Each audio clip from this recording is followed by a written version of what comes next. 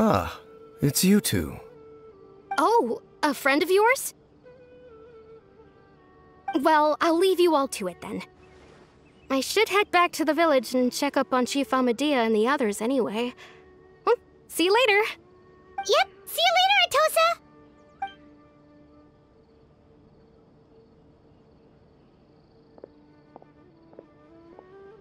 Why do you always have to pop up out of nowhere like that? Is it your life's mission to jump scare us or something? It's hardly personal, or intentional for that matter.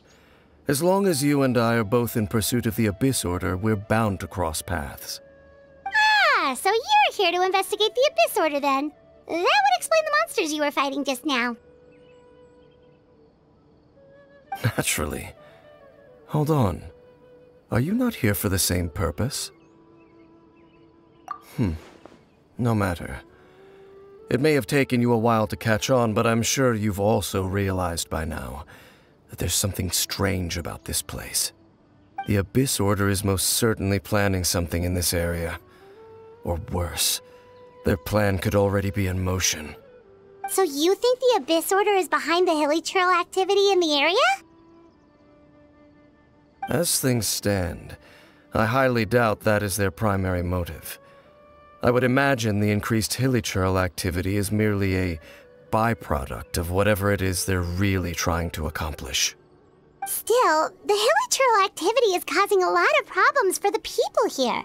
We should stick around for a while and protect the village, don't you think? The best way to protect them is by figuring out what the Abyss Order is truly planning. That is how we prevent further tragedy. And you shall have them. I never intended to hide anything from you. Don't worry. There should be ample time to talk.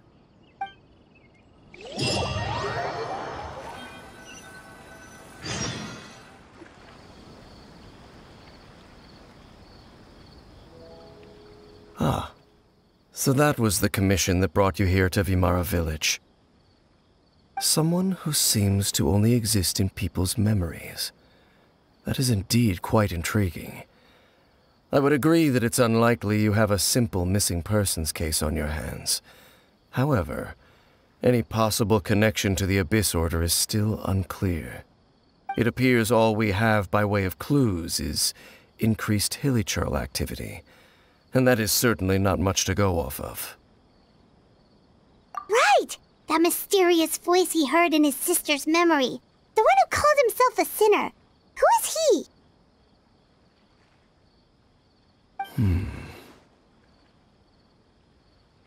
Traveler, let me ask you this. Do you believe your sibling to have betrayed you?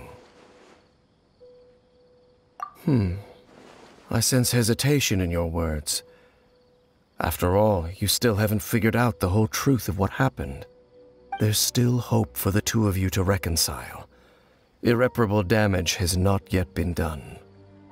The sinner you wish to know about, his situation is different.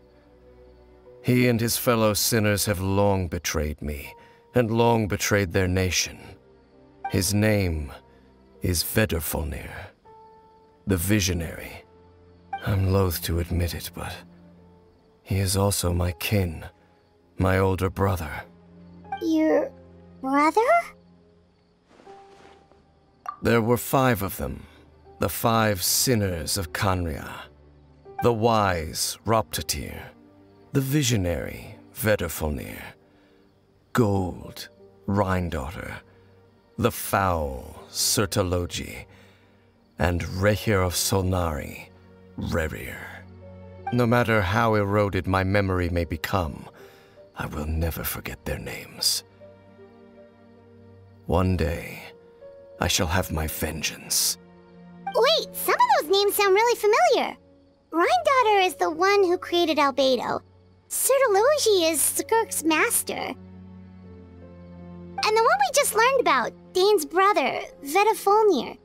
If he was the voice of the sinner, then the one who inspired Clothar to create the Abyss Order was him.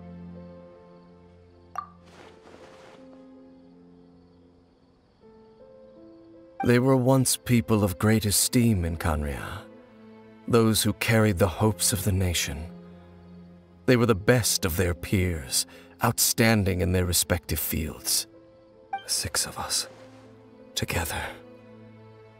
We should have been the ones to prevent the disaster. The ones to stop the Vinster King from continuing to rock the foundation of the world.